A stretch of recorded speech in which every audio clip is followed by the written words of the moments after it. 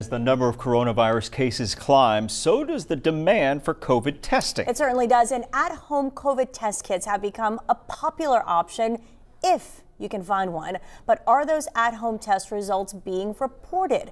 KRIS 6 News reporter Andrew Christensen spoke with officials from the Nueces County Corpus Christi Health District to find out. A lot of people choose to get tested at testing sites, others at home. Ideally, you should report positive results to both your provider and local health department. If you don't report that at-home test, we don't have access to it. It's got to be reported to somebody either through us or to the state. The Assistant Director of Public Health for the Corpus Christi Nueces County Health District tells us the case count lets them identify what's going on within the community. Reporting a positive test result helps local health officials know what they're up against. That's the entire purpose of this testing. We want to slow the spread. We might not be able to stop the spread completely.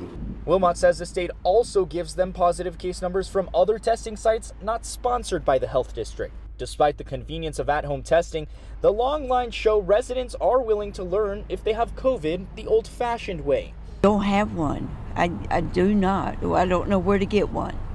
I didn't really know about the at-home test. So yeah, this feels trustworthy. I've been here before. The Texas Department of State Health Services tells us at-home test results, both positive and negative, are not reported in the state's data. Only lab and healthcare providers are required to report results. Wilmot says an accurate local case count can help local leaders determine what action to take. Reporting your at-home COVID test could give health officials a better idea of how COVID-19 is spreading in your community. If we climb to a very dangerous number of 90%, then we're going to give the information to our leaders, to both city and county, so they can make a more informed decision of what is best for the community. Wilmot says you can report your test result through the City of Corpus Christi website. Reporting in Corpus Christi, Andrew Christensen, KRIS 6 News.